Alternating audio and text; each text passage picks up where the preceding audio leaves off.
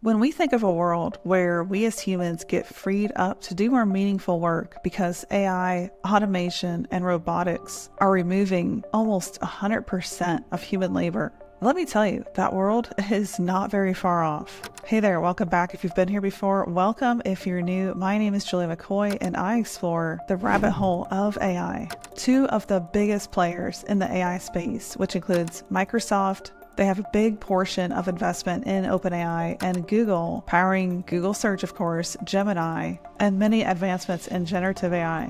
Well, these two big players just unveiled some of the biggest updates we have seen to date. This May, during the Google I/O keynote and the OpenAI Spring update, both of which were live streamed on YouTube. I watched almost 3.5 hours of footage, and there were a couple things that really stood out to me. And these features that both Google and OpenAI announced are pieces in the puzzle to get us to an almost fully automated world. In this video, I'll share with you what those are. So let's jump right into it. There were two huge things that both OpenAI and Google announced. And these two things mean a new frontier in AI is opening up in front of us. And it's actually here. We don't have to wait decades. We don't have to wait centuries. What are those two things? The vision capabilities of ChatGPT and Google's Project Astra, bringing to the world a universal AI agent. Here's a clip of the live stream of the vision capabilities of ChatGPT from OpenAI's Spring update. Take a look. So let me take out a computer for this.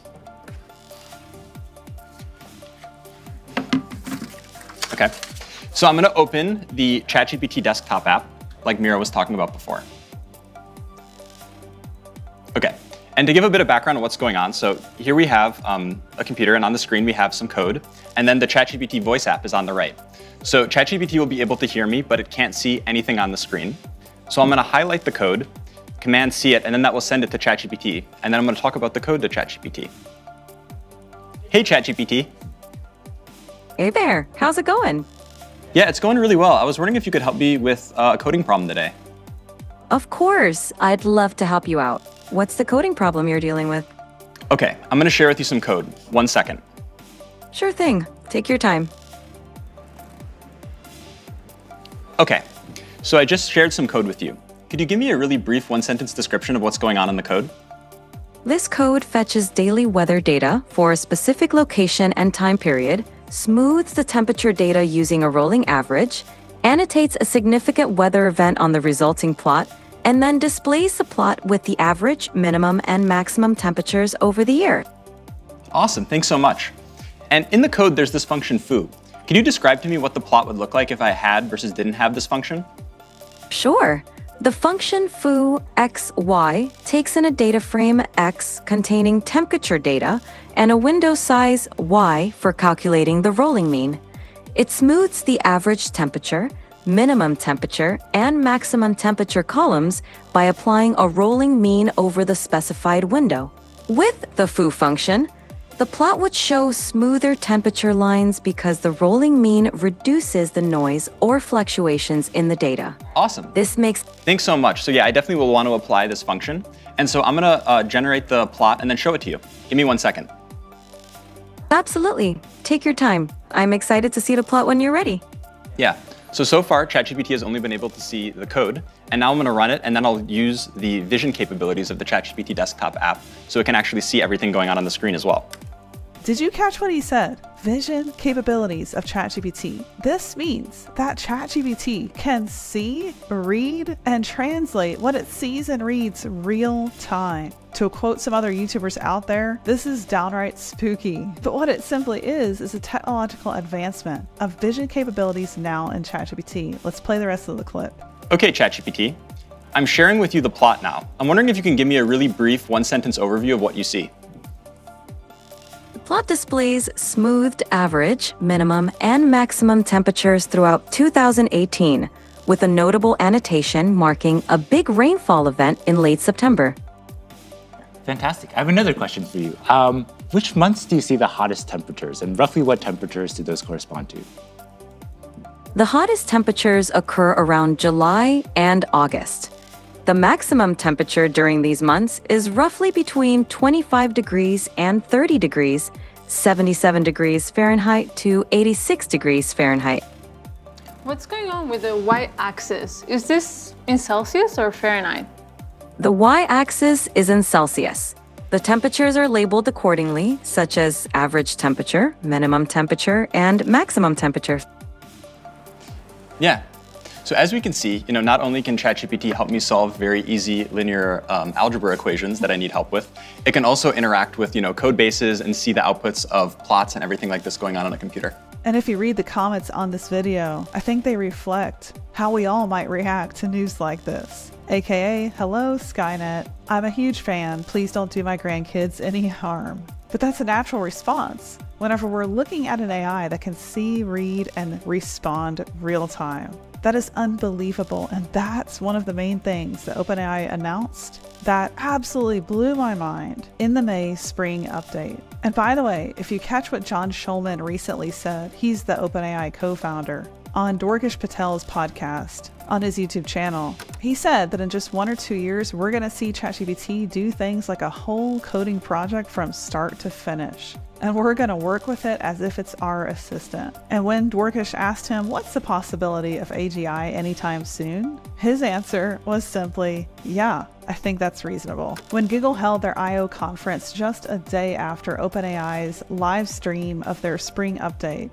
they revealed a ton of things in that almost 2-hour update, like Gemini Flash, AI overviews coming to search, which is basically a glorified version of SGE, an Ask Photos assistant that I thought was pretty cool. But what blew my mind from Google was something that actually mimicked what we saw in that mind-blowing update from ChatGPT with GPT-4o. And what Google dropped on us was something called Project Astra, that functions as a real-time universal AI agent. Built with Gemini, multimodal, you can look through a device, and Project Astra will tell you what it sees, define and describe what it sees, help you find something you misplaced in a room, which resembled GPT-4o's multimodal properties as well. Check out this clip of Google's Project Astra. Watch all the way through to the end when the beta demonstrator picks up a pair of glasses. That totally hints at an all-new pair of AR virtual reality glasses from Google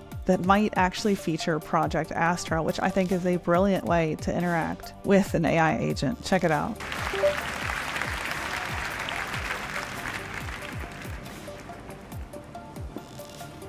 What can I add here to make this system faster? Adding a cache between the server and database could improve speed. What does this remind you of? Schrodinger's cat. All right, give me a band name for this duo. Golden Stripes.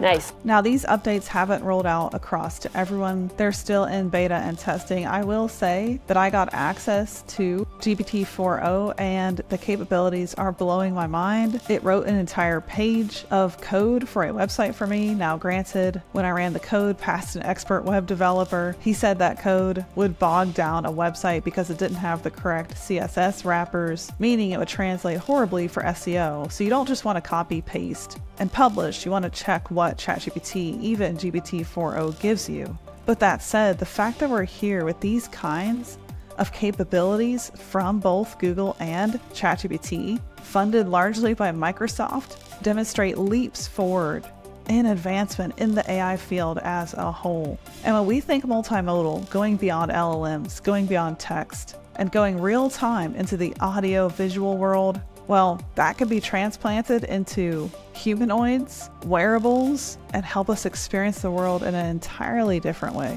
I can't wait for Apple's Worldwide Developer Conference, which is happening June 10th through the 14th of this year. They better have something astounding to get up here neck and neck with Microsoft and Google.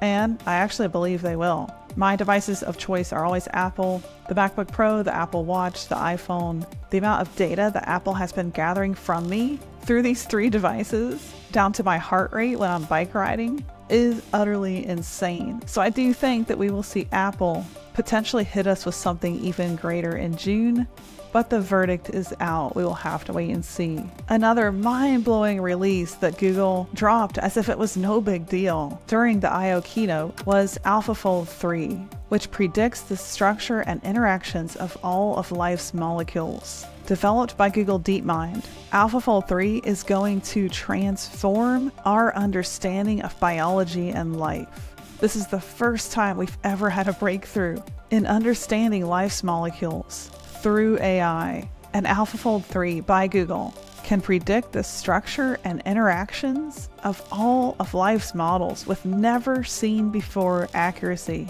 So by the way, that was something else that Google dropped this May during their conference. No big deal. It's going to fuel the study of genomes and research in that area quite a bit. If you look at this graph, created by ARK Invest, a major investor behind AI companies, before GPT-3 came out, it was expected that we needed almost a century, 80 years, before AGI would happen. When GPT-3 came out, that number dropped down to 50 years. And when Google demonstrated its advanced conversational agent, Lambda 2, that number dropped down to 34 years. When GPT-4 came out, that number went down to 18 years being away from AGI, and then down yet again to 8 years from AGI. And with the vision capabilities and the multimodal functionality in AI that we are seeing with these tremendous announcements, keep in mind the verdict is out around how stable and robust these are, and it's going to take some innovative minds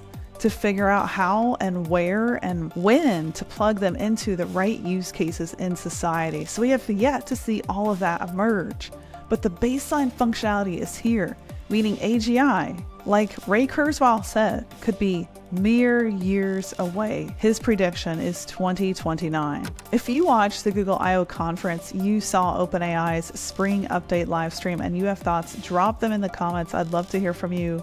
We are living in history as it unfolds, which is both incredibly exciting and somewhat scary. It's easy to let fear get a hold of us because we don't know what's coming. I have far less fear than I have optimism because I know that this will, to use ChatGPT's favorite word, unlock a ton of capabilities and advancements for the human race as a whole, and that's what I'm looking forward to. Let's be optimists, not pessimists, and let's seize opportunities while we can and make the most of this new future. I'll see you down the next rabbit hole.